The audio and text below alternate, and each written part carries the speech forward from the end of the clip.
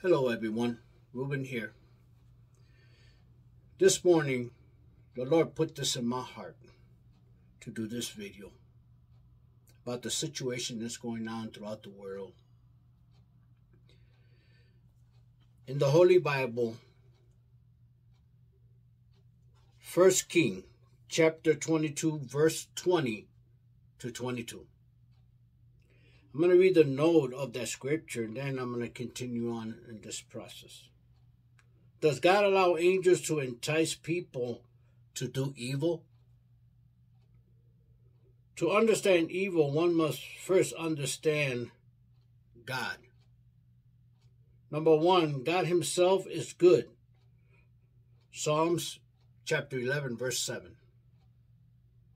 Number two, God created a good world that fell because of man's sin. Romans chapter 5, verse 12. Number three, someday God will recreate the world and it will be good again. Revelation chapter 21, verse 1. Number four, God is stronger than evil. Matthew chapter 13, verse 41 through 43. And Revelation chapter 19, verse 11 through 21.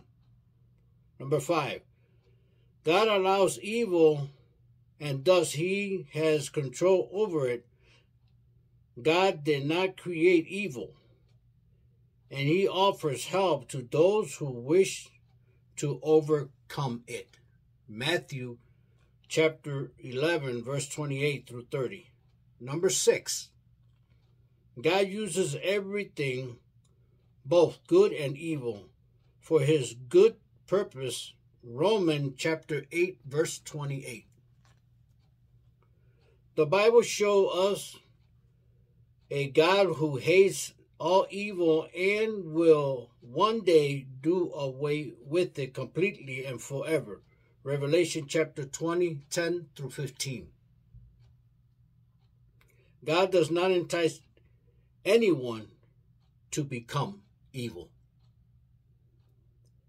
Those commitment to evil, however, may be used by God to sin even more in order to hurry their deserved judgment.